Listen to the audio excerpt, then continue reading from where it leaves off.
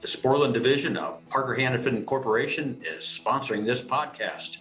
Sporland is the leading manufacturer of HVAC and R components. Using quality materials and craftsmanship, Sporland maintains a commitment to innovation, manufacturing excellence, service, and support for its customers since 1934.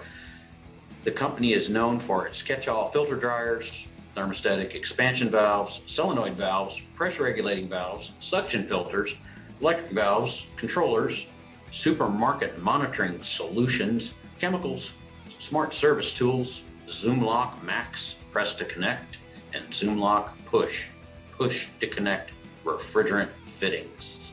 If folks want to learn more, what do? You can go to sporland.com. I guess that's Jim and John for Sporland signing off. This episode is sponsored by United Refrigeration and Westermeyer Industries, revolutionizing your HVACR experience. Visit URI.com for all your HVACR needs, offering real-time inventory, personalized pricing, and a nearby stock feature. Access quick pick replacement parts and branch details effortlessly. With 350 plus fully stocked locations across North America, our knowledgeable staff are ready to assist with the solutions you need. Exclusive offer. Use code ARPOD on URI.com to get a $10 gift card when purchasing the Westermeyer oil float, part number W4300-38F. These high-performance floats are not just compatible with their own oil separators, but also available as a crossover model, conveniently stocked at United Refrigeration. That's code ARPOD to claim your $10 gift card. Visit URI.com now.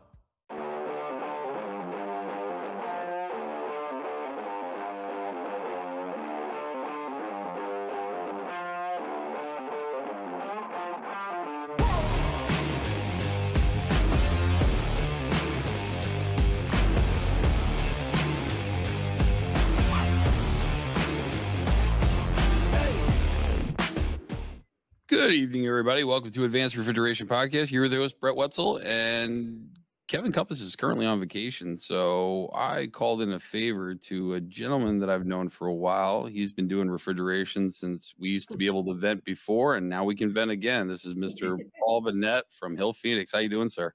Good, Brett. How you doing? Thanks for having me on, brother. Oh, I'm exhausted. It's been an exhausting couple weeks. So 2 weeks ago, I was on vacation.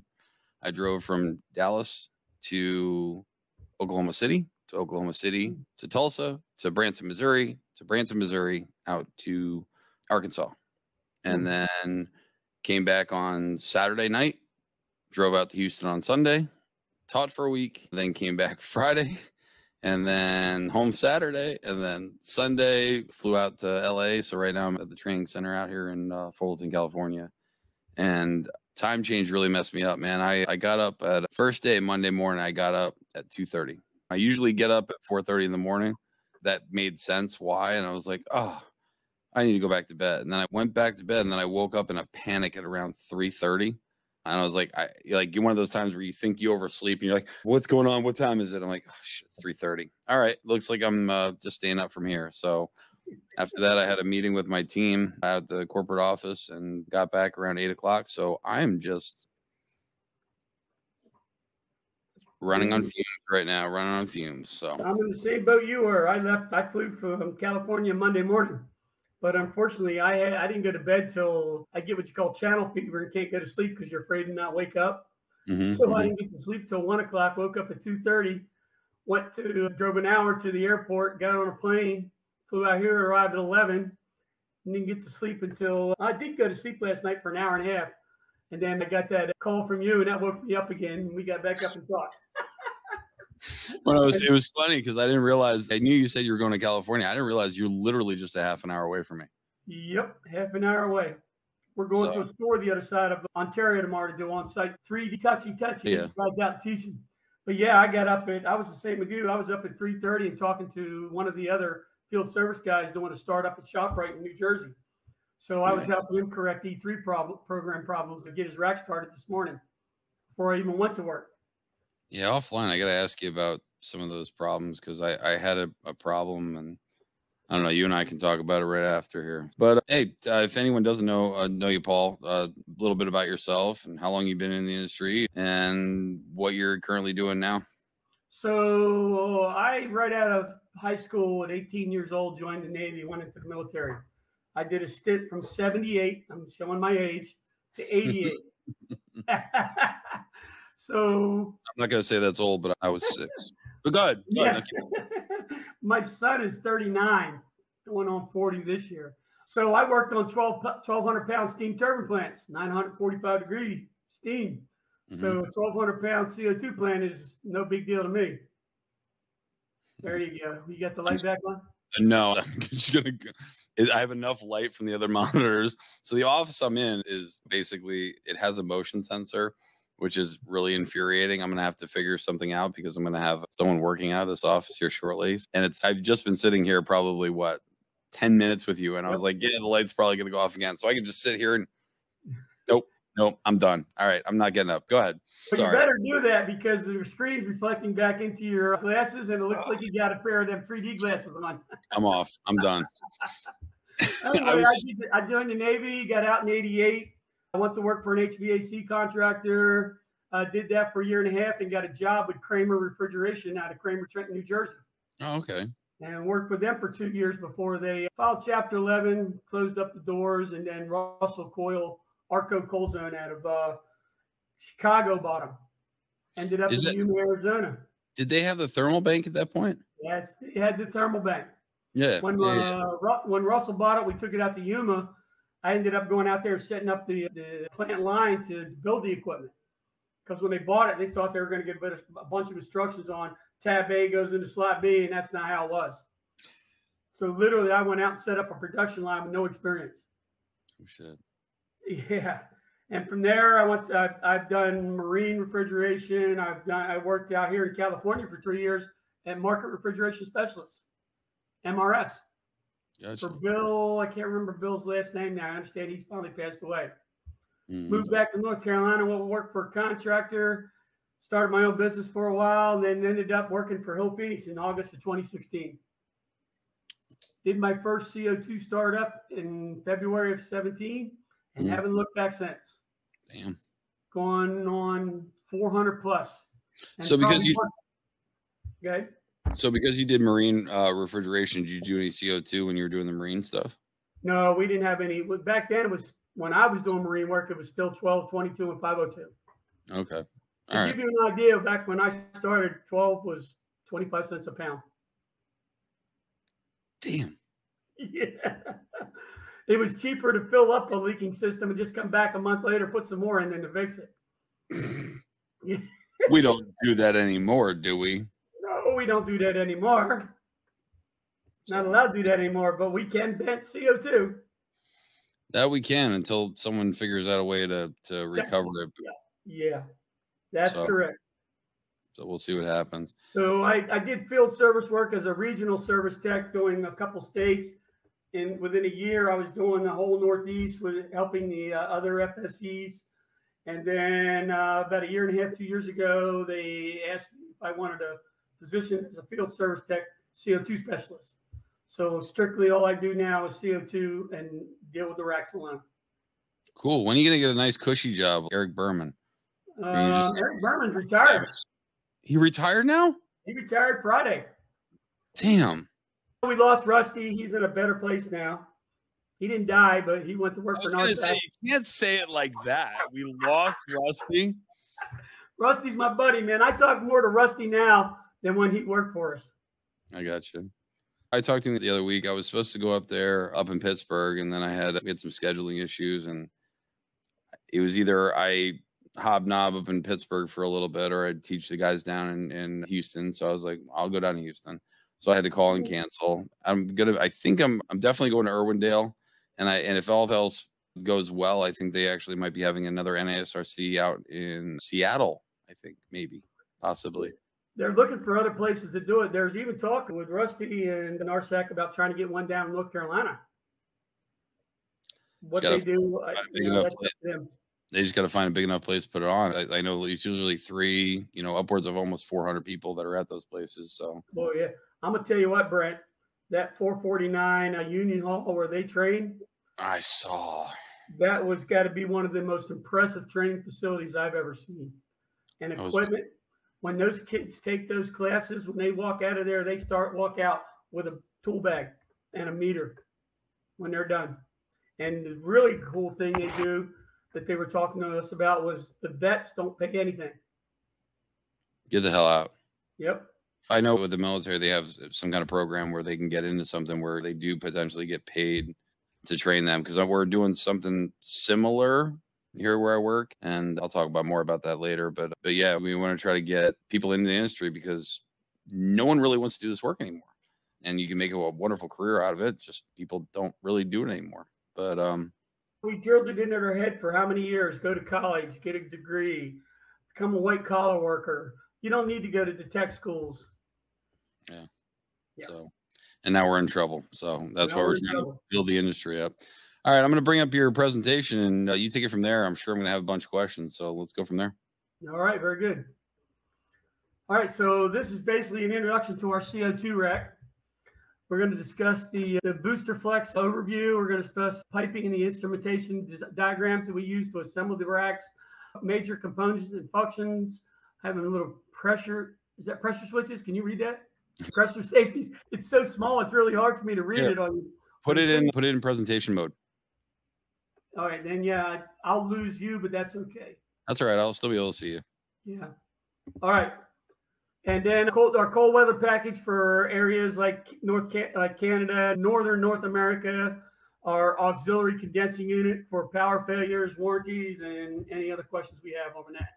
Our customers really starting to do a lot more with the auxiliary condensers, because that seems to be something that should be done that we're really not doing, that we end up losing a whole bunch of charge because of that. I know there was some talk also about potentially making the standard where everything was like 90 bar.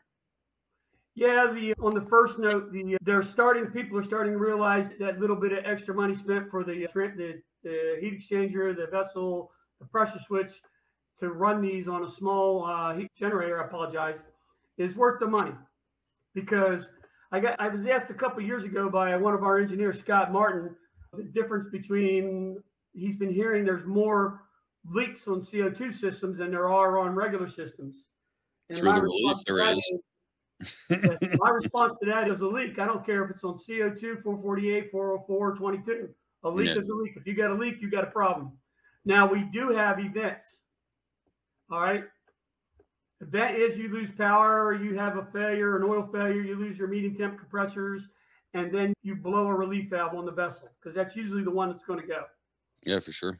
Yep. But those events, everybody thinks as soon as you lose power, that vessel, within 20 minutes, that vessel's popping.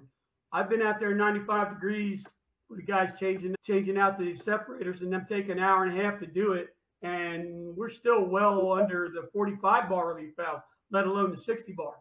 The class that I'm teaching, they basically turn the class into almost like a startup class. So we start off with a rack that has just 10 pounds of pressure in it. And we just do just a startup throughout the whole thing. And long story short, one of the things, like some service tricks as well, is like when they have to work on it a long time, I told them, I was like, hell, if, just drop the flash tank pressure and just have this medium temp suction, just pull off that and get it at a lower temperature.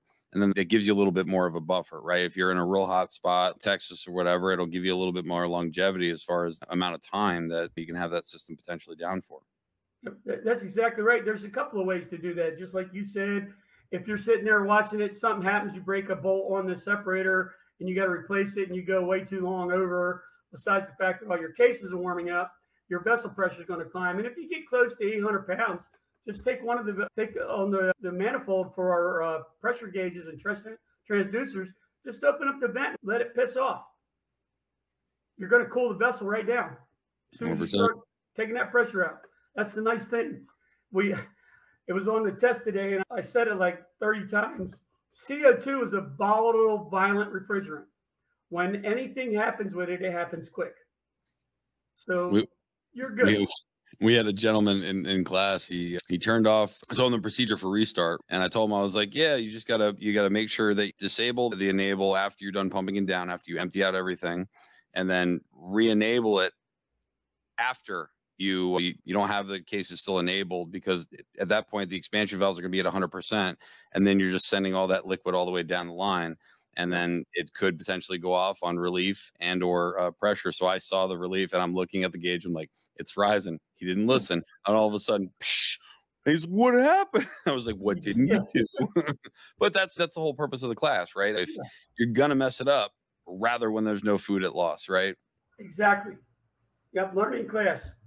And hopefully you're a kind of person that you learn one time. Because if you learn 2 times, we might have to have a conversation. I'm sorry, Paul. Go ahead, man. All right, so this is one of our auxiliary units. This is a rack up in Walmart, Canada, if I'm not mistaken. Okay. You got the silver box on the left is where your heat exchanger, your expansion valve for your Freon side is, or your 448 side is, what's connected to the, I think I want to say that's probably a heat craft exchange condensing unit. So that can run off a small generator. We've actually sold racks and bought and sold a Generac generator, a 5 kW generator, mounted it on the end of the skid, and then they would pipe in the condensing unit and the lines to the flash tank heat exchanger, and then hook up a pressure switch and control it that way. So I have a question. If you have a transcritical booster, your low temp relief is typically at 435 or whatever. What are you putting that relief down to? Are you knocking it all the way down below 400, or what? Go ahead. The heat exchanger? Yeah. Well, the pressure switch that's mechanically on there, right? Yeah, we're actually only monitoring the vessel pressure. So our alarm on an iPro is 575, and our safety cutout, where we actually close down the high pressure valve, is 610. Mm-hmm. Some 620, depends on who programs it. Mm-hmm. So how I like to program it is I'll set that pressure switch for around 600 because I don't want to hit the safety. So you're really just trying to conserve the refrigerant in the vessel. If the relief pops for the low temp suction, whatever. But at least we're conserving most of the refrigerant in the vessel. Is that the thought? That's the thought. And okay. if we're utilizing this auxiliary cooling unit, the ECU, we're probably in some sort of rack fail. And if we're in rack fail, all our cases should already be shut off. Yeah. And I have a question about your guys' stance, because I've seen some customers utilize MOP and some customers not utilize MOP, and they also have the MOP program differently. So my thought is, like, if you have open cases, you have an MOP alarm because your rack has went down. If you don't have an auxiliary condenser, you want to stop all the fans and all the lights from actually being on, because if you keep rolling heat across the evaporator, you're just adding more load to that, potentially popping your reliefs off quicker. Is that an app? That's a good explanation of it.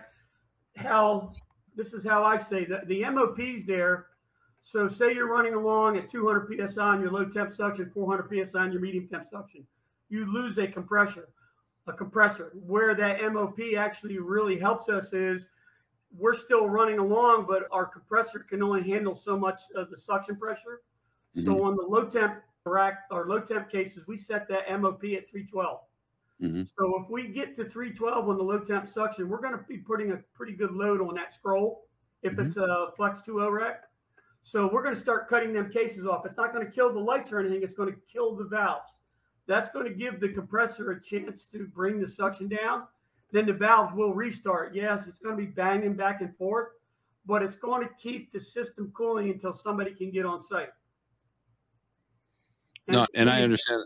I'm sorry. And I understand that, but I just meant like on total failure, especially with cases that don't have any doors, right? Low temp, you can keep that load. You got the ice cream there and conserving that. So whether that's going to be an issue or not with that, but I meant more with medium temp, right? Because the medium temp, like it or not, as well as I do, you are letting a little bit of warm air in there, especially if you don't have the difference in temperature, right? Especially if you don't have the difference in temperature, because that's basically what's making your barrier. So if you do not turn off the fans, then you're essentially just bringing in whatever ambient air, let's just say 75 degrees. So you're going to arbitrarily raise your suction a little bit quicker is what you typically would if you wouldn't shut off the fans. That's agreed. And see, that MOP really comes into effect if, say, you lost Modbus communication between the E2 and the controllers, and you had a rack fail, then there's no signal to kill those valves or kill those controllers and turn them off. So that MOP comes into play once we reach that MOP, it shuts them valves down. But unfortunately, the MOP that we use won't shut the lights and all the fans off. It just kills the pulse valve. Gotcha. I know Danfoss, they do have that capability of doing so. I haven't looked at the other case controllers like the CC200s or whatever, but I guess you could use that MOP, if you can maybe derive that into the emergency shutdown function. Yep. I'm sure it could be programmed that way. They're pretty smart these days. Yeah. I leave that to all the intelligent people. But anyway, yeah, we can utilize this. Most stores will have, some vendors or stores will have an auxiliary condenser for backup. If they lose all the power to the store, they're going to at least keep their computers running. And it doesn't take a lot to run that auxiliary condensing in. So you can tie it into that little auxiliary condenser. Oh my God, I keep hitting this. Now I don't know how to go back. Give me 1 second, Brent. Yep, no problem.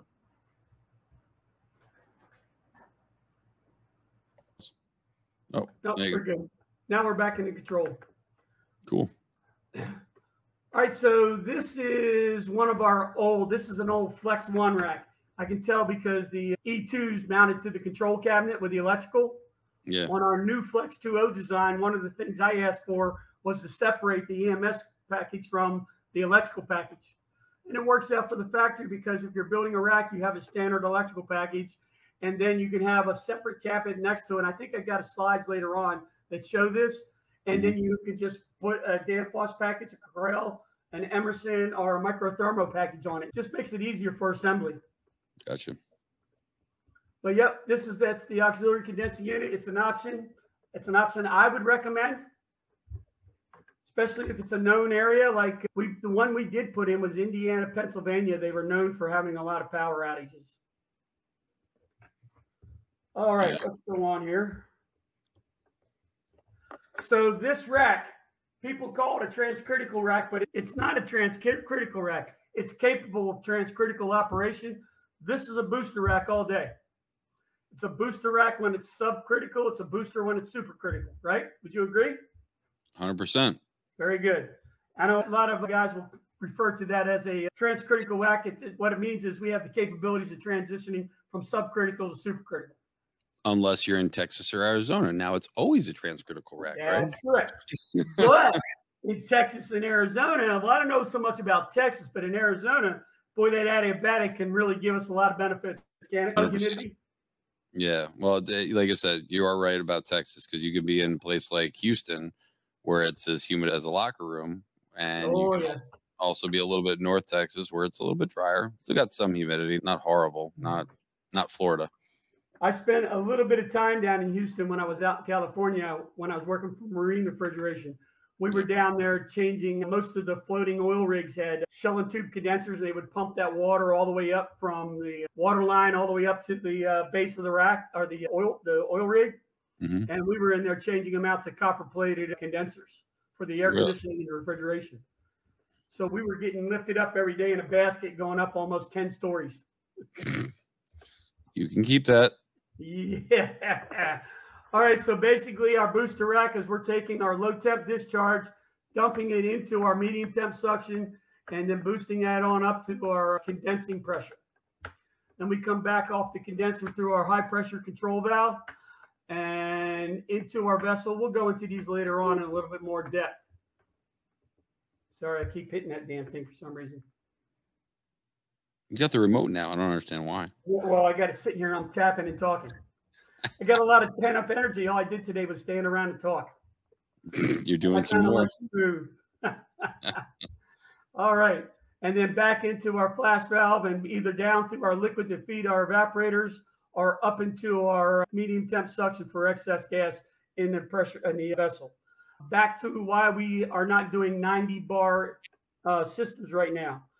The U.S. market still doesn't have a 90 bar evaporator.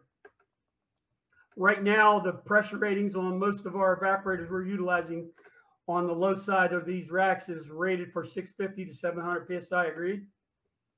Yeah. So, but hold on. Is that because they're using thinner copper? Because because I saw my first adiabatic I was at, I can't really say that the person or the manufacturer, but I was there and I was like, is that copper on the adiabatic gas cooler? And then it said yes. I'm like, but high pressures are like 3/8 pipe. I'm like, oh, okay, burst rate. Okay, all right, fair enough. The size of the pipe is also the determination of the burst pressure. Mm-hmm. Yep. So anyway, though, what the American manufacturing does is build a lot of little relief valves in the return bends, so in case you do build up too much pressure. You got what I said, right? Yep. For those who don't know, when we put too much pressure in those evaporators, and we're going to start popping the return bends. That's our secondary backup. All right, then you got your gas cooler bypass, which basically takes excess pressure from the vessel, depending on the manufacturer, what they run it at. Our European brethren, they run it at a 38 bar vessel, which is a good pressure, but it's too close to our 45 bar relief valve that we have to run on that because of our case capacities. Yeah. The burst pressure on our coils. And then we run at 515. So that's basically somewhere around 35.5 bar. Gotcha. All right. And I know you're talking about your relief. You have to make sure just because you have that relief doesn't mean you can just swing that relief. You have to actually pay attention to the PNID diagram. I'm sure Paul's going to go through that. Yep. But there are certain parts of the piping where if you were to basically shut that down, that might go from XHP to K or L copper. And usually it's like right before the filter dryers. I don't know how it is on the advancers, but on some of the other manufacturers, they stop right there. So just because you have that swing relief, you have to make sure you see what piping is there to see what the rating is of that when you are trying to utilize that what they call the service relief, correct? Yes. And I'll tell you a little story. We had a contractor down in your neck of the neighborhood who piped up one of those W stores. Mm-hmm. And he piped the entire store, including the everything from the rack to the condenser in K copper. Luckily, the FSE was very vigilant and happened to catch that before they turned the rack on. Someone would have had a bad time. There would have been a bad day. Mm-hmm. And I can tell you, we've gotten a condenser from BAC when we have a condenser from Nevada back in the day, 2017, 2018. That they shipped us the wrong fin packs. So we got standard coils in our high pressure adiabatic condensers. Oh no. Oh yeah, they reach to about 900 before they start popping them relief valves. The little ones on the end. So like when I teach classes, like I tell the guys, everything from discharge of the high end compressors out to the HPV is typically always either stainless or XHP. And then anything else, assume that it's K copper. And they're like, I see here on L. I said, assume that it's supposed to be K and then follow the PNID diagram because it will tell you what copper is supposed to be in there. Yes.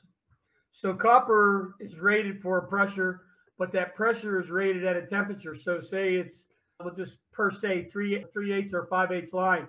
It's rated for 700 PSI at 250 degrees. So if we start raising that copper above that 250 degrees, we're going to degrade the rating of that pressure, right? I think we go across that if we get that far in there. All right, let's go on and see what we got up next. Useful definitions. Subcritical. Subcritical means we're below that round circle critical point on the dome. We're working down in the subcritical region, below 87.7 degrees. Ambient.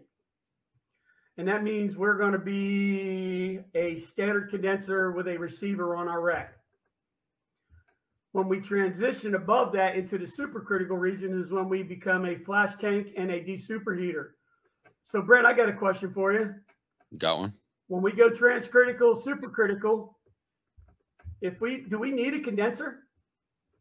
Desuperheater, really? What are we doing there? We're basically taking removing heat. Hot gas and desuperheating it a few degrees, right? That's it. And then putting it right back in the high pressure valve where we flash it back to a liquid. Yes, we're manipulating the refrigerant to basically get it to do what we want it to do. Exactly. We want to stay there. When you follow this thermal line up and we get into supercritical, there's a dome line that we want to stay on the left side of that keeps us wet. We want to drop out about 80% of our vapor to a liquid. then that only gives us 20% of that back as a vapor, which we have to consume. And that also affects our energy efficiency. That's when we become inefficient, really, is when we're putting that vapor back and have to consume it. Yeah, because if we can't technically condense it through the condenser gas cooler, then basically there's a lot more waste. Yep, that's correct. So what's in this green line is basically the low temp compressors. I apologize. The medium temp is on the top there at 400, and the low temp is on the bottom there at 200. And basically that's our heat of rejection on the top and our heat absorption through our evaporator on the bottom. So when we go through the evaporator, we're going to absorb our heat, flashing off our liquid to hopefully mostly vapor, and bring it back through the compressor. And then the low temp compressor pushes it up to our medium temp suction. Then our medium temp suction takes it up and pushes it up to our condensing pressure. Hence, it's a booster system. The critical point is the top of the dome, where we transition from a two-phase vapor liquid to a single-phase plasma-like dense gas. Correct? Yeah, I was told that it could basically be anything in any of this area. It could be crystally, it could be vapor, it could be plasmy, like it could be basically it's the Schrodinger's cat of refrigeration at that point. Yes, we have no idea what it's doing. Even if we open up the box. Yes, even if we open up the box. Danfoss's PTR charts are pretty good. They were back there when the Danish Institute developed the CO2 rack, and they've been there the whole time. So they've got one of the best PTR charts on where we stand when we're up there. I use their sliding ruler for when I'm diagnosing a system. So let me just stop a misconception, because sometimes people, I hear people say, we stop running transcritical when we're below 87.8 degrees outside. No, because like you have to, that's 87.8 degrees saturated condensing temperature technically, right? Yep. So that means that if you have an adiabatic and you're able to have a 5-degree TD on there, that means maybe if it's 82 degrees, we might be just a scotch under the supercritical point, the critical point. So it isn't, we're not definitely running a transcritical when we're in the 80s, but if we're about 82-ish, we're right underneath it. But at 87 degrees, we're definitely 87 degrees ambient. We are definitely running above the critical point. That's correct. That is correct. All right. So once we hit the 87.8 or 1070, 170, everybody's got a different little number in there. I'm not worried about a degree. CO2 cannot exist as a liquid. The highest pressure and temperature where the refrigerant can still condense is our critical point. Transcritical is when we transition above that critical point and we're going from a two-phase refrigerant into a single-phase fluid. And then we get up into the supercritical range and we're now transcritical. So basically our condenser has turned into a gas cooler, i.e. the superheater, right? Yes, sir. Yes, sir. Pressures will depend on what our ambient temperatures are. I've got a rack we've been monitoring for a couple of years out in Michigan and one in Fargo. The one in Fargo this year, they hit 99 degrees. That rack was running at 1,360 PSI. The high pressure valve was at 60%. Is there a problem? If that high pressure valve hasn't hit 100%, that valve and rack is still doing what it's supposed to do. And when one of our engineers research and design, Neil Hayes, plotted it out, it was almost dead on where it needed to be according to Danfoss's tables. Chances are the adiabatic was just a little bit dirty. That's why I was a little bit off, right? The gas coolers and condensers, they lose efficiency every year, whether people like to admit it or not, right? Yeah, they do, because what happens? They get dirty, stuff collects on them, the fins degrade. If you live close to the ocean, what's the life cycle of a condenser? For 7 years, 5 to 7 years, you usually start to see them fins flaking off. Yeah. Depending on what condenser manufacturer it is, too. Because there's a lot of them out there to use polyester-coated fins. We used to do that when I worked at Russell. But the issue is when they cut the fins, they leave that raw edge. So that raw edge is where everything's going to start happening. Not just that, I've also seen the bronze coat that used to be on there for a lot of the saltwater areas. Like when you order stuff for like big places like SeaWorld and stuff, they'll put the bronze coat on. Yes, But the problem is if a young apprentice doesn't know not to use the really nasty coil cleaner on there, you might have a little bit of an issue. Yeah.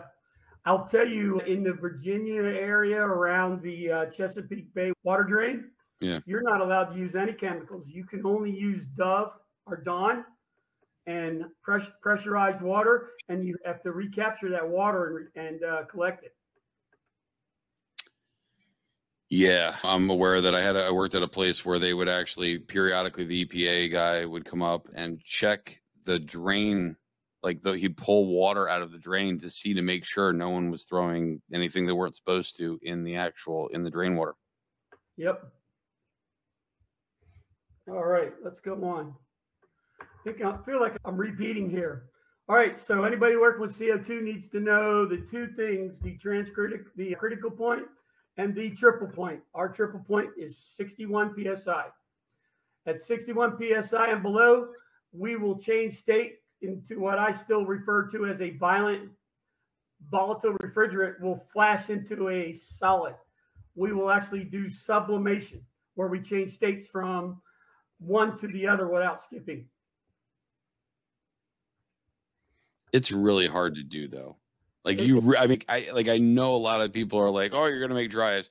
It is fairly like you have to have a buttload of liquid in there and flash it off really quickly in order to do that. I've tried a bunch of times. About the only place I've seen it is when we pop a relief valve and it's liquid in there, that discharge gas going out there, you'll get a snowstorm.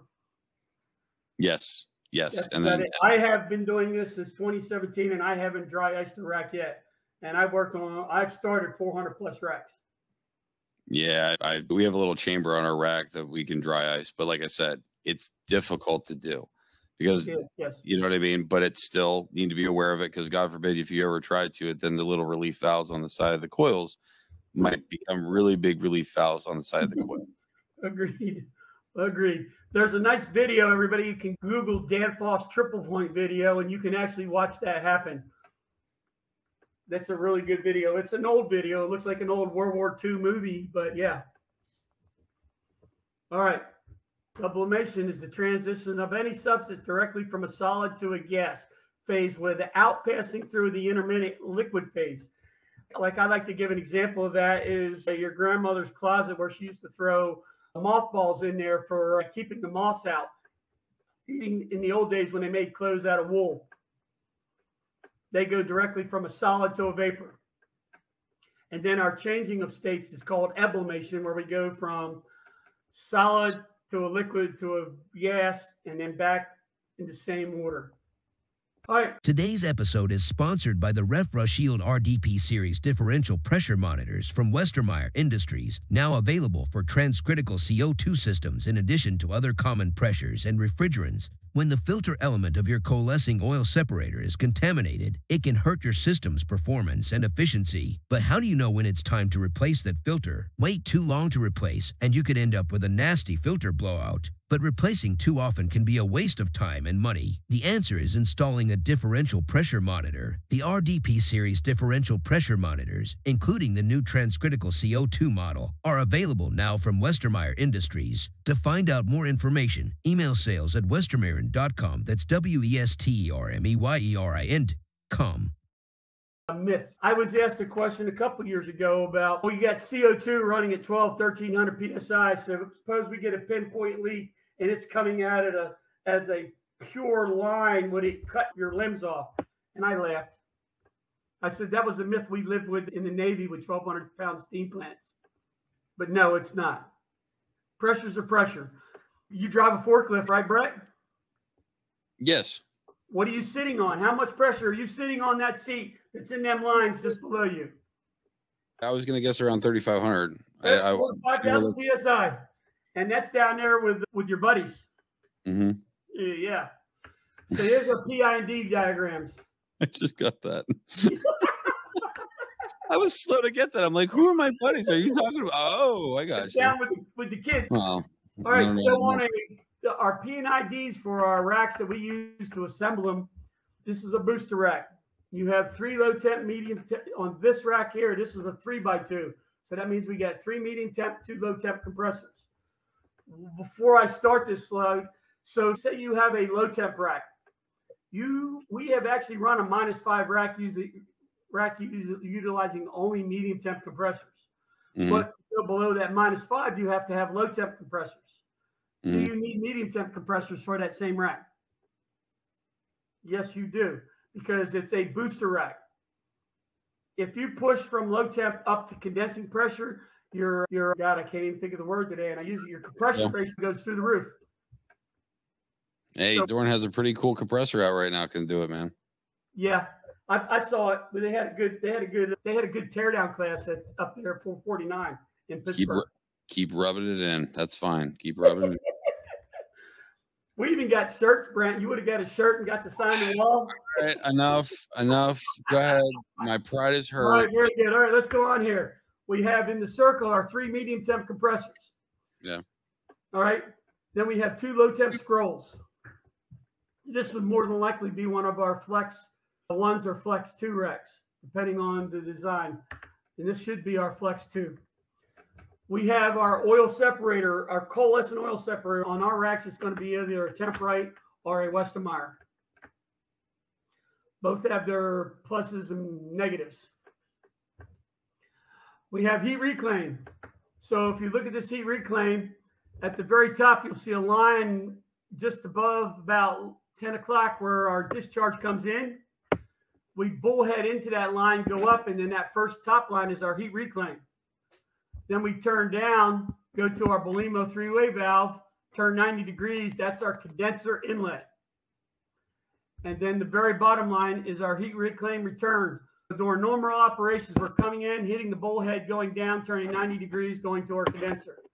When we go into heat reclaim, this Belimo valve will close off to the condenser and open up to the heat reclaim return on the bottom, allowing gas to flow through our heat reclaim on the top. Now, we operate that off a loop sequencer, trying to maintain a minimum 16-pound differential. And where that would come into play is not so much in the summertime when you're dehumidifying, but when that rack is running in the winter, you could actually have a lower pressure in the condenser than when it starts going through that warmer air in the heat reclaim, right?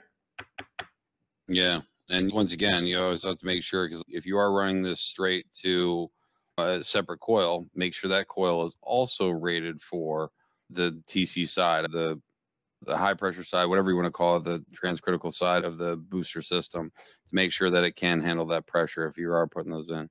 That's correct. And they should all be rated for 2,000 PSI. And you guys never fully pump those out, right? So that's one thing that kind of weirds people out. How comes they don't run a pump out line on there? And I said, probably because if, God forbid, if you would do the whole pump out sequence, you would have had to make sure that the PID is real super slow on there, because you're basically, if you would pump it out into the flash tank and then just open that up, now you're going from 490 pounds or whatever, all the way, or whatever you keep your flash tank, you said 515, and go all the way up to 1,000 or 1,300. So I think that would be maybe too much of a almost like a shock to the system. Yep. Most of the systems we utilize this heat reclaim on are high humidity areas. In the winter, they're going to use it for heat, which is a no-brainer. And in the summertime, you're going to use it for dehumidification. Now, what I do tell the guys, like if you're out in Arizona and you're never going to use that in the summertime, you're going to condense liquid in that auxiliary heat exchanger over there in the coil, right? Because it's in the path of the airflow, leaving the evaporator coil for the condensing in it. So it's going to get cold. So I usually tell them to open that up a minimum of 5 or 10% to keep something moving through there, because you can stack liquid and oil over there. You know what I mean? Oh yeah, 100%. And then that way, you're not going to allow it to condense. And it's good for the air conditioning too, because then you're just adding just a little bit amount of heat just to keep that rolling. Yep, very good. Yep. All right, next up we have our flash tank / receiver. If you look on there, it does say flash tank, but it should also say / receiver, because depending, if we're subcritical, our condenser's a condenser, our receiver's a receiver. If we're transcritical, supercritical, we got a desuperheater, flash gas condenser, and then a gas cooler versus a flash tank because of the high pressure valve, everything that's happening past that. We'll go over that later on in these slides. Sorry if I'm sounding a little nasal, but I've been talking all day, and I had sinus surgery 1st of February, and one of those results is I have a nasal sound to my voice. Hopefully that goes away as it heals. Yeah, mine did. Moving on. Go ahead. This would be our auxiliary condensing unit. So basically all we're doing is we're coming off the vessel with a supply line and returning through thermal siphon back to the vessel on our header, just cooling that gas down through that heat exchanger. When you're doing this, you're going to have a pressure switch that's typically going to activate a liquid line solenoid on that auxiliary condenser. And usually we always want to try to always have it as a mechanical, because if God forbid you would lose your energy management system, it should be on a battery backup or even be on the generator. But if it doesn't have a chance, at least you have that mechanical pressure switch operating that liquid line solenoid, turning on that unit to start making that thing come on. That is exactly correct. And yes, it almost always is a mechanical switch. I prefer not to have it in the E2 because on those UPSs, we might only get about 6 hours out of those things before you lose the controls there. 100%. And we use that for other reasons, but I'm sure we're going to get into that. Yep. We had a conversation about it today that say you have an issue with your maintaining your vessel pressure. You could lower that switch and help your vessel keep the pressure from going too high, reaching our safety set point trip where we will actually shut down our high pressure valve and helping to maintain that vessel pressure until you can fix it or get parts for it. You know what I mean? I see what you're saying, and I agree with you to a point. The only problem I would have with it, I wouldn't want people like, I'm having a little bit of problem with it, so I'm just going to turn that on, leave it on all the time. I think there should be some kind of thing no, seriously. Oh, no, I agree with you 100%, and I'll tell you why in a minute. I think if you do have it on, you should have some sort of CT on there telling you that unit is physically on. If they see that the unit is on at the same time, all with the booster rack running, if it's still running for 8 hours or 4 hours when both of them are supposed to, it's either going to be one or the other. I would like to throw an alarm and say, hey, just letting you know, we probably have an underlying issue that might not be getting fixed because it's being masked by the auxiliary condenser. Exactly. And I agree with that because number one, it's our pressure switches in this country. They never lose their settings. They always hold it. What we set it at, it'll always stay there. I'm catching your sarcasm, sir. Just letting you know that. And number two is you can't make anything in this country sailor-proof. I don't care how automated it is. Somebody will figure out how to change something. And I like the word sailor-proof because we can figure out how to break anything. All right, let's go on.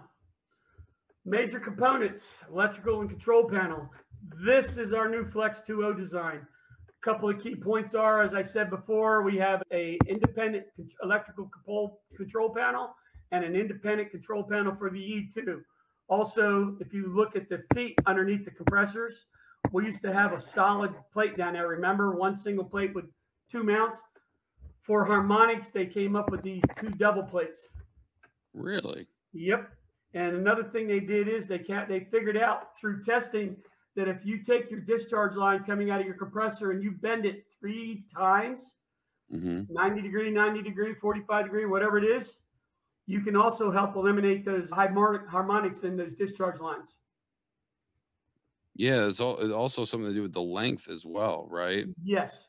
If you'll notice, we do still have a support there to the left side of the compressor, 2 pieces of unistrut welded to the base, that huck bolt system, and they help stop vibration also on that line. Because when you start reaching out there, I don't care how much you design it into it to stop harmonics and compressor pulse, you're still going to get some. Do I see those Kirwan oil level controls on the side there? These are Kirwans. So you remember that little dongle you were going to send me? Remember that? Remember that conversation? I know you probably don't remember it, but I'm just saying. Oh, the set points? The dongle. I want to get my hands on a dongle. Oh yeah. Send me a text after this. All right, cool. I'll get that out to you, Brett. Awesome. Go ahead. Sorry. All right, so also too, in the old days, we had a lot of issues with the pulse from the compressors, from a recips is constantly pulsing like a car. They don't all go up and come down at one time. It just mass-wise, it would just be a disaster. So they offset the compressor pistons. So you get a pulse to your discharge gas. At Kramer, we used to put a plate in between the top of the compressor and the discharge valve with a calculated hole. That would allow the pressure to build up underneath it and go out in a smooth flow rather than a pulse. Pulse used to tear apart the solenoids in the old days. They would wear them out. But some of the manufacturers today, they build a big high chamber in the top of the heads to also help with that, to try to eliminate that. I remember years ago that we had a discussion about that, like when Copeland started doing the big heads on theirs, and no one really understood why. It was one, for that reason, but two, it was causing, I guess they had a lot of complaints for people like hearing the compressors, and they found out it was creating a certain frequency that was catching cats that had hearing aids. So like no one would hear it except for these old people walking around the supermarket. I hear that. Do you hear that? It's really annoying. And it was because these people that were complaining about it was catching a certain frequency. So they had, from my understanding, they weld out the heads a little bit to make them a little bit taller to stop that pulsation, but as well as that frequency that they were hearing. Yep, I could agree with that. I could agree with that. I've been places where you got guys, their hearing is so sensitive, even a blow dryer running in the bathroom bothers them. Oh no, I can't hear shit. I'm wearing hearing aids, Brett. Got 2 of them from the military. When you work on steamships, the frequency of a turbine is around 3,000 to 5,000 hertz. When you work on screws and compressors, the frequency is around 3,000 to 5,000 hertz. So needless to say, us old guys, that 3 to 5 hertz range is gone. I got you. And guess what women talk at? 3,000 to 5,000 hertz. At least I'd like to think so. Well, my wife says I have selective hearing. 100%. She's, the kids think I'm yelling at them all the time. And it's like, Daddy just has a big voice. Why is he yelling? He's because he can't hear himself talk. So he just talks really loud. And you do that long enough. And when I put my hearing aids in, I can tell the difference, and I'll talk like this. I'll talk lower. But I've been talking so loud for so long, I just have a projecting voice. When I do these classes, people ask me if I want a mic. I said, yeah, if you want the people in the other building to hear me. I just use my normal voice and everybody can hear me in the room. But then about Wednesday, you're hoarse as hell because you've been basically yelling half the week, right? That's correct. Let me ask you something. When you fly, do you get a really raspy voice when you get off the plane that first day? No, not so much. It's usually I get raspy about Wednesday, Thursday if I have a theory day where I'm just spouting. And it's also like how many people are asking questions in the class. Yeah. Because once you start talking about one thing, I had this one thing. And I don't want to be like, blow you off unless we totally make a left turn and we start talking about something that has nothing to do with what we're talking about. Squirrel. But Squirrel. Yeah, exactly. That's what Rusty says, squirrel. All right, so back to it. This is one of our new control panels. I like it. One of the design, I asked for 29 things. Myself and my traveling wife, who's an engineer at the factory, we go out on special designs, new customers, and anytime there's an issue. Yeah. And he said the same thing, but I lost my train of thought. But of the 29 things, what I got was this. I don't know if you ever worked on any of our Aldi racks, the first ones all the way up to 2022, 23. I tried to work on the VFD. You couldn't get the cabinet off because it was like 2 inches from the top. Yeah, they dropped that. You got a big open design where you can get through the cabinet now. The doors on the back are now all on hinges. If I could talk them into getting some sort of doorkeeper, we'll be really doing good. But I don't care what you do. You get up on the roof in a rent and there's a good wind blowing. These doors are big sails.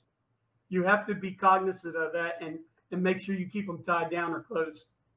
That's why I was surprised you guys haven't went with the total vertical. So at least because these 98% of these racks, unless in a motor room, are up on the roof. So at least having that little bit of added protection of having a little bit of rain guard so you can actually get up and work on it, especially with the EMS if you got to mess around with it. Yes. Let alone troubleshoot the high voltage side. It's something we're looking at. It's been mentioned. My job as the field CO2 guy is to take what's in the field and get it to the engineers. There was always a disconnect of what was happening in the field and what the engineers and the research guys knew what they were designing to. So we've made a lot of stride towards the quality of the equipment and how it operates in the last few years. Gotcha. We've listened to the technicians and we're trying to do it better. You know what I mean?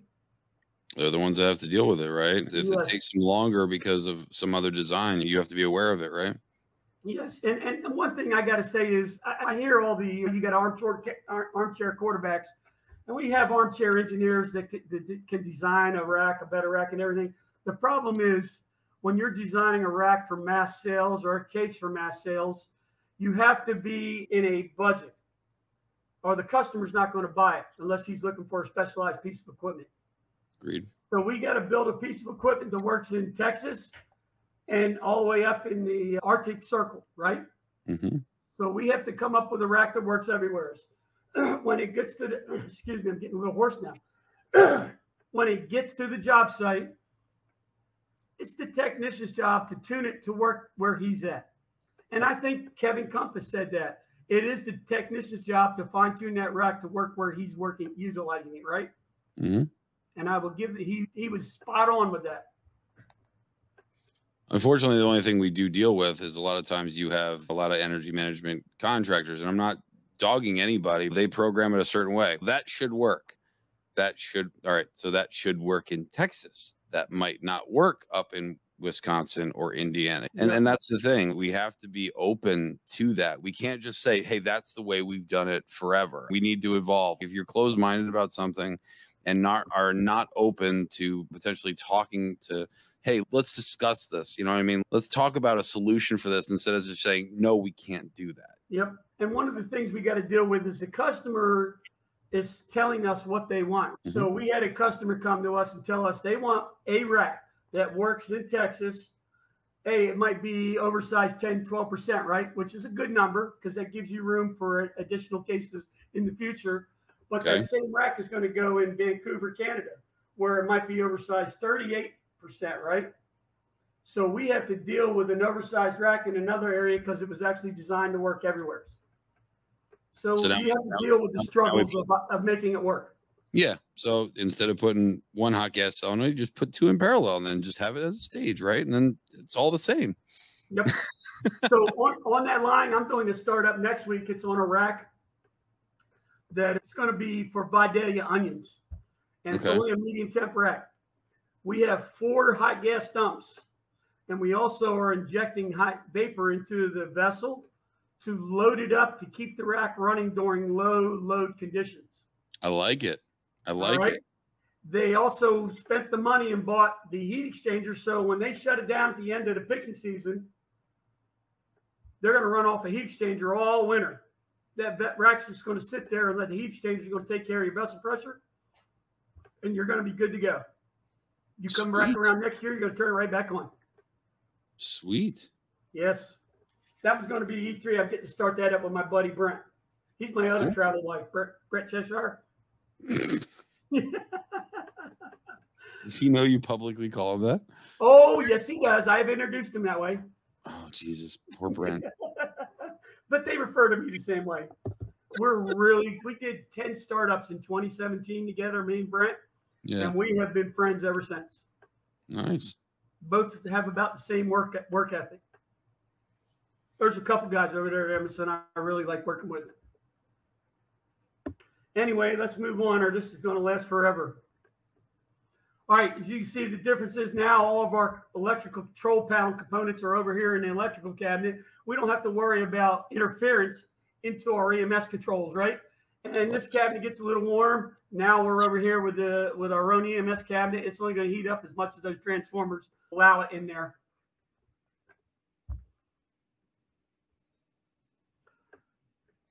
Again, here's the new design. See all that room above that VFD? That looks like a lot of room. A lot of room. And then what we did too is this cabinet on the side. This is our new penetrations we can allow for the electrician to come in. Because it's better than coming in on the top of the roof or up to the bottom of the rack and running them lines bare up through into the cabinet. Yeah, 100%. I've seen that. All right. So, of course, this is an Emerson Rackman and iPro controller. iPro Genius for the XEVD20. Are you guys getting away from the iCAD valve for the HPV? So it depends on the rack design. We're still turning out the bigger racks with the ICMTS valve. Yeah. But basically on our new Flex 2.0, we've gone to a CCMT valve and a CCM bypass.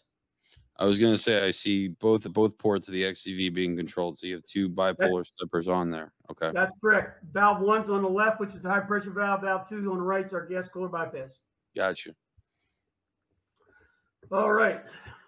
So the pressure, what the iPro controller is doing, it's monitoring the pressure leaving the condenser on the liquid drop leg. It's monitoring the pressure in the flash tank.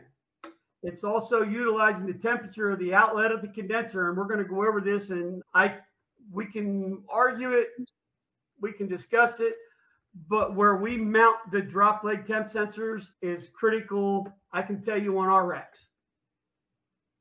And we learned the lesson the hard way. We mount those sensors within 6 to 8 inches of the outlet of the header. If it's a bullheaded condenser with 2 coils, we still go on one leg or the other.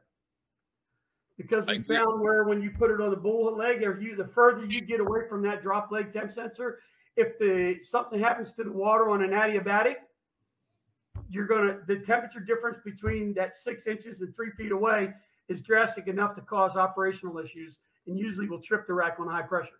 Oh, 100%. Because that's what's making it. There's going to be a delayed reaction. So if you're running transcritical, because that's basically dictating what your pressure is, you might not get that until it's too damn late. Yep. In my preference, how I like to see it is 6 inches at either side, 1.5 inch Rubitex with white PVC or silver metal wrap with the ends painted to stop the introduction of water on the sides, because heat will also affect that sensor, and that sensor is only touching on one side. 25% is touching the pipe. 3/4 of that is touching the Rubitex. So if the Rubitex warms up, it's going to have more influence than the pipe will. Uh-oh. Oh, I think I lost your red. Because only 25% of it, less than probably 25% of it, unless it's a concave sensor, is touching the pipe. So I want to see all that as insulated as proper. I've gone out on jobs that have been running for 4 or 5 years that have never run right. And on the one of them I went to had 3 BACs. One of the 326A sensor was on one drop leg. The E2 sensor was on another drop leg, and they just had some of that gum tape on it. Well, took a thermal image of that gum tape. The gum tape was 92 degrees. The pipe was 72 degrees. So yeah, our high pressure valve was getting improper information and was not controlling properly. Yeah, that's not good. All right, so where were we? All right, then control set point. The flash tank is not, that's a misprint 38 degrees. We are controlling our vessel at 515, which is 35.2 degrees. And basically the operation of the gas cooler bypass, its only operation is if we have excess pressure, is to open that up and vent that to the medium temp. It's not going to build pressure. It will close, and the pressure will be then regulated by however much gas is coming through the high pressure valve. And if it does get low, we have low set points that will actually open up the high pressure valve to help repressurize the vessel. Yeah, there's two safety set points if no one knew in the iPro, and it probably goes the same for a lot of the other valves. If the flash tank gets too low, it opens up the HPV. If the flash tank gets too high, it shuts down the HPV, because if we got 1,500 pounds on the high side, and that flash tank is just all out of whack and up to whatever your set point is, whether it be 610 or whatever, it'll slam that down. And we've seen that happen. A couple guys in the summertime where the adiabatic fins are not clean, like the outside looks good, but the actual fins are blocked up. You'll see this ongoing thing where you're like, wait a minute, it's going on, it's going open, and then all of a sudden the HPV closes. It's high pressure. Why isn't it coming on? Because they're not aware of that safety that's interfering, actually causing that to shut down. Yep, that's correct. So there's another point when you brought up, say you go into phase loss or some sort of failure and the rack shuts down and that vessel pressure builds up and gets up above that 610 or if it's 326A, the 40 bar safety limit, then that controller goes into safety mode and shuts down that high pressure valve. So when you walk up to the rack, and if you don't look at your vessel, you turn the compressors, you fix your oil probe, you turn the compressors back on, all they're going to do is come on and bump right off on high pressure, because it will not allow that valve to open. So if you go up to a rack and your vessel pressure is above that threshold on the high side, vent it down, blow some of that pressure off, get it down to about 550. I was hoping you were going to say that. I was waiting for it. I'm like, he's going to say it. He's going to say it. Because I had a guy actually do that. And he's, what do? I was like, you're going to have to vent some off the flash tank. He's like, why? I was like, because it's going to keep going in this death loop where it keeps going high pressure. And then because the medium temp compressors are going to shut off on high pressure, then the vessel's going to go up and it's just going to keep going back and forth playing this limbo. Get the flash tank under control by just basically burping off the top and bringing that pressure down, because essentially the refrigerant will refrigerate itself. It'll drop down in pressure. It means it's dropped down in temperature, and then you'll get it back under control. Yep. Very good. All right. All right. So basically the iPros, we're looking at drop leg pressure, the receiver pressure, and the drop leg temp. And all we're worried about is what's going on right here in that upper section that's not colored in yellow. Mm-hmm. We don't care what's going on down here realistically for the control of the high pressure and the gas cooler bypass. Two outputs are 4 wires for the HPV and 4 wires for the flash gas bypass. If this does have a ICMTS valve on it, or ICAT as we call it, then you'll use the 0 to 10 volt out, and you will not use your valve 1 position. All right. Very good.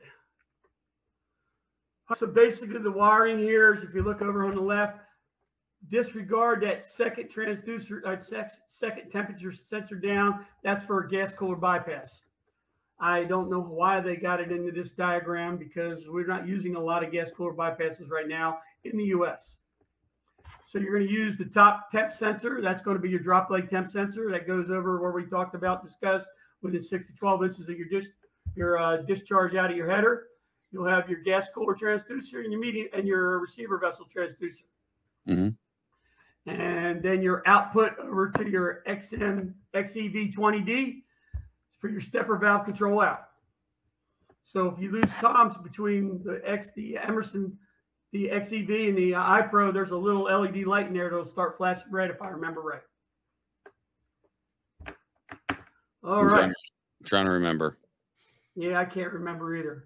Also, when you guys are starting these up, make sure that the transformer for the iPro controller is not center tapped and also not grounded. If you try to ground that thing, you might send potentially 14 volts out to your communications line, which is going to have a bad time. So just letting you know, if you have a brand new rack, just make sure you double, triple check that, because it's going to save you so much headache if you find it before you boot that thing up. Yep.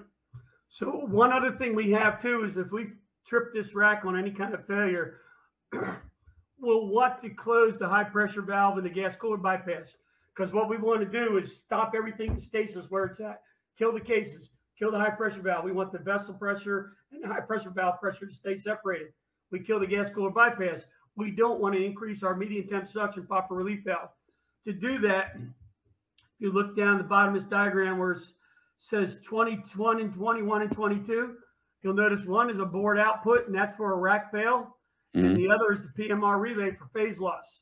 And that feeds 24 volt DC down and around and up into, man, I want to say, I thought it was 31 and 14 or 7. I can't see from this diagram.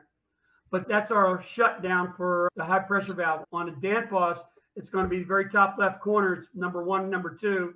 That will, when it opens, it just turns that controller off, and it actually says off. So what are your thoughts? I've been asked this question. The same thing with battery. When you lose it for the UPS battery backup, right? You're supposed to close the HPV valve. But we were talking about this in class, and I'm like, they're asking me, do you close the BGV? And I was like, I wouldn't think that you would want to, because if God forbid the caseload, if the fans are keep rolling or whatever, at least everything's going to check back up to upstairs. What are you guys don't close the BGV, correct? Yeah, when we shunt down these controllers, we're shutting them 100%. Gas cooler goes down because we've lost our compressors, basically. Okay. So if we don't have control of our suction, we don't want to put any gas in there. No, I know about the HPV, but I'm saying the BGV. Yeah, we close that down to 100% too. You close that too. Okay. Yep. I wanted to know what you guys do. Yep, that's what we do. Okay, just so I'm not putting out crappy information. That's all. That's all I'm worried about. Oh, you're doing good, Brett. I'm here, and I think that you're an extremely talented technician and trainer. I appreciate that, man. Thank you.